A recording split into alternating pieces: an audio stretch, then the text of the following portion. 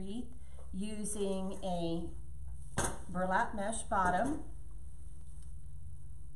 which has already been pre-made with 24-inch strips, onto my work form of 18 ties. We're going to use a sign that says Happy Holidays on it.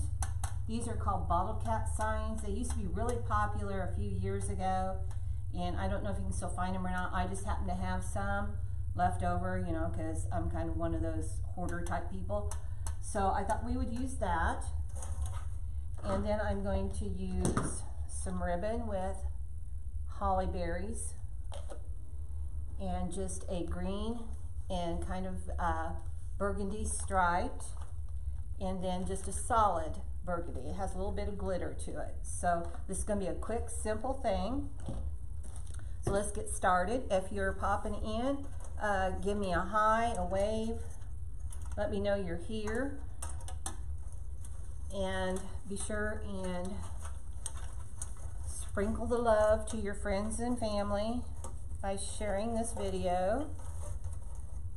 And the first thing I'm going to do is I'm going to put this bottle cap on.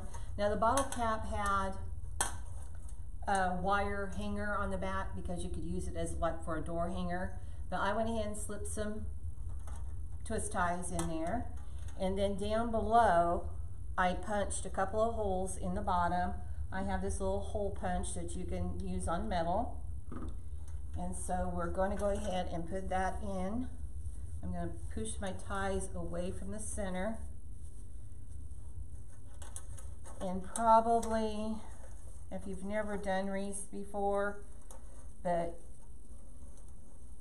the sign is probably one of the hardest part of making a wreath, is just getting it centered, getting your ties down to the metal rings below.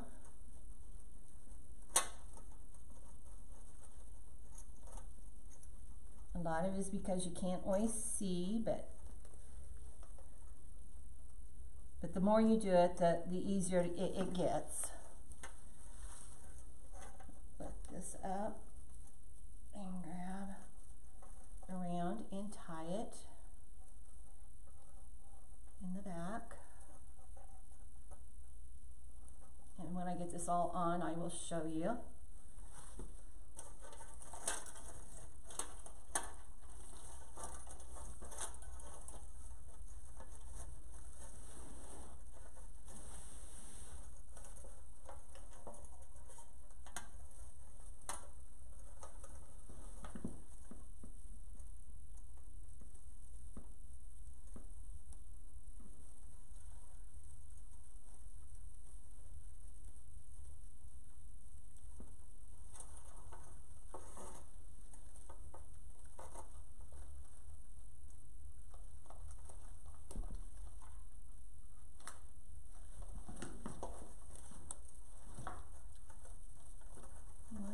Here, and then there's my tie there.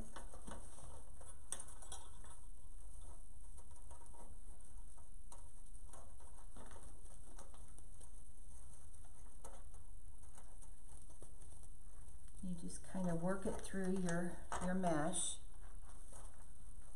and don't worry if the mesh is crushed a little bit. You'll fluff it all back up when you're all done.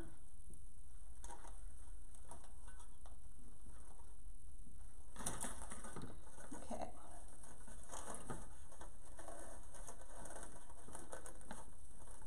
Kind of pulling that mesh up from below because it gets caught underneath.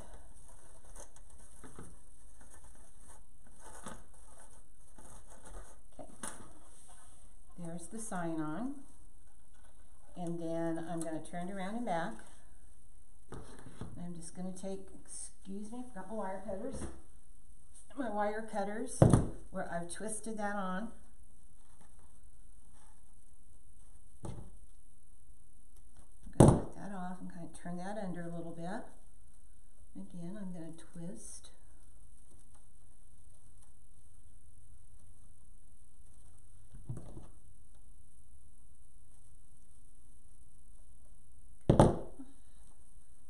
sharp edge under. Oops, I twisted that one the wrong way.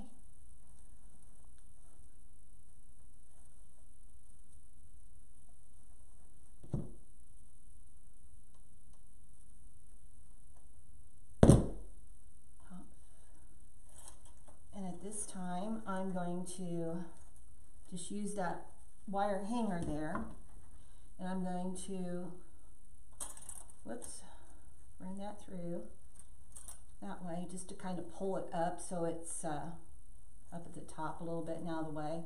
But I'm also going to use that twist tie for my hanger to hang the wreath with, okay? I'm just going to take my tie and twist it. And this I want to twist really well because it's going to have some weight to it. So you want to make sure it's really twisted good. And just cut those ends off. And pull that under. Okay, there we have that. I'm going to set that aside.